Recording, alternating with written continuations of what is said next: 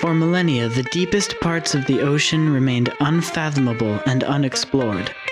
Only recently have people been able to explore the trenches and vast abyssal plains of the deep sea.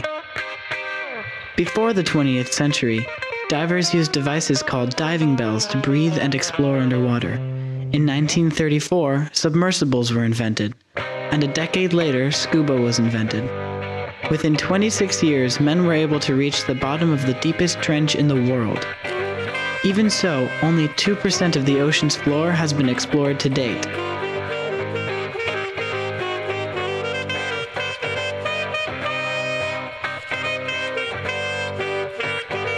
Typical diving bells before the Middle Ages consisted of either glass or wood, and were never very effective. The diver's mobility and diving time were severely limited. During the Middle Ages, the people of Europe considered undersea exploration too dangerous and full of mysteries to show any real interest. However, throughout the Renaissance, interest in undersea exploration increased, and in 1535 the first practical diving bell was invented by Guglielmo de Lorena. It consisted of a barrel resting on the diver's shoulders, and was supported mostly by slings. Later updates incorporated air pumps so that the diver could walk around in a suit, and were usually much larger, allowing for more air. By the end of the 18th century, diving bells had been developed well enough so that their use was no longer a technical hurdle. However, their efficiency was still nowhere near enough to explore the majority of the ocean, and the depth of these dives was limited to around 40 meters, because the pressure of the sea took its toll on the diver's ears and sinuses.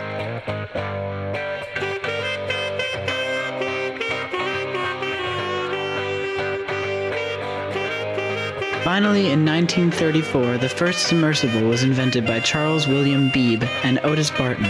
It is called the bathysphere and consisted of a spherical chamber with 3 small portholes on the front and a larger hatch in the back.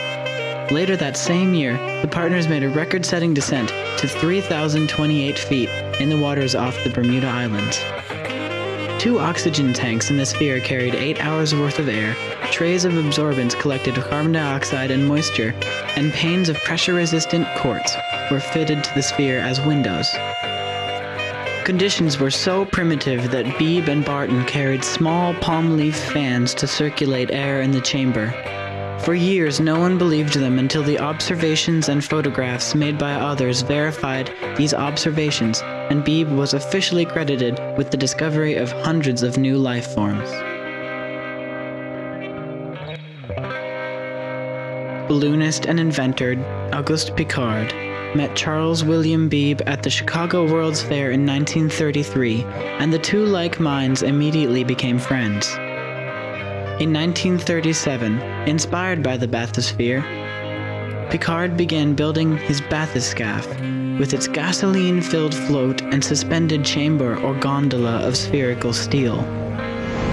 In September 1953, joined by his son Jacques, Piccard set the new record of 10,390 feet. They were limited only by the depth of the Mediterranean Sea.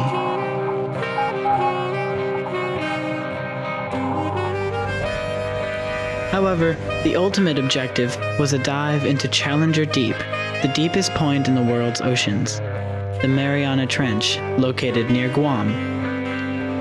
It is a 35,800-foot deep chasm discovered in 1949 by the H.M.S. Challenger 2 research ship. The dive was scheduled for January 23, 1960, to be manned by Jacques Piccard and Lieutenant Don Walsh. After descending at the speed of an elevator and having their fragile craft tossed around by thermoclines, Piccard and Walsh reached the deepest known point on Earth. With the depth race over, the oceans were open to more thorough scientific exploration.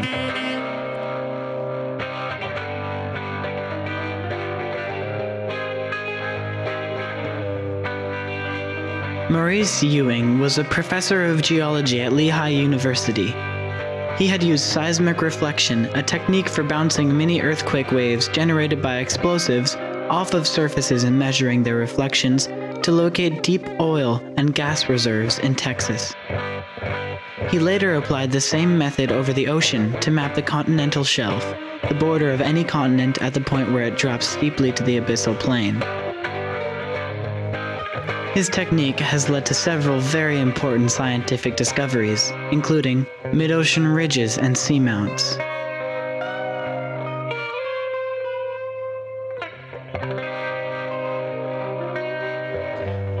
Jacques Cousteau served as a gunnery officer in the Navy, where he became interested in the ocean. During and after his Navy career, Cousteau developed underwater diving equipment by inventing whatever he felt was necessary.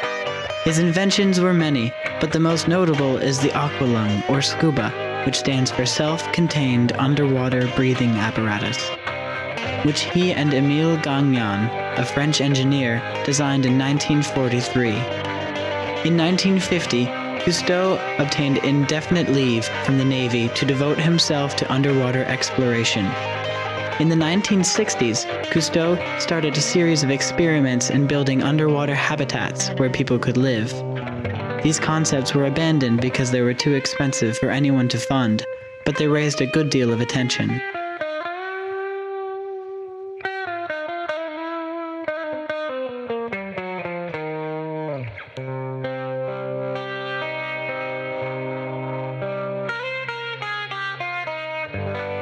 The deep-sea submersibles that provide so many stunning images from the depths of the ocean are likely the work of Alan Vine.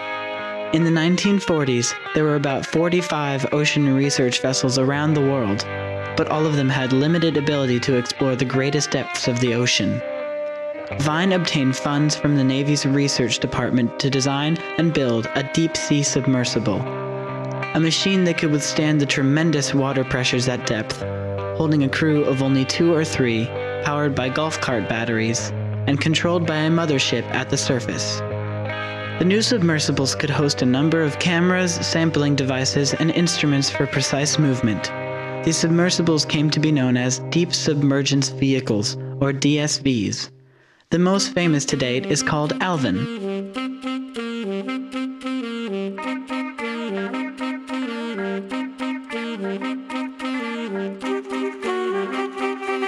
Robert Ballard is best known as a discoverer of the wreckage of the H.M.S. Titanic, which also helped make Alvin famous.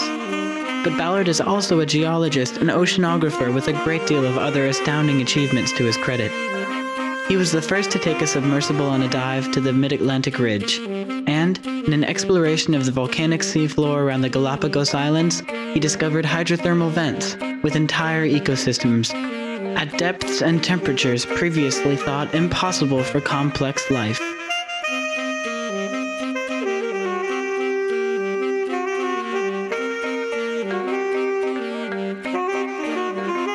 As of now, under 2% of the ocean's floor has been explored. With Alvin and other submersibles, we will continue to make new and incredible discoveries as we explore the remaining 98%.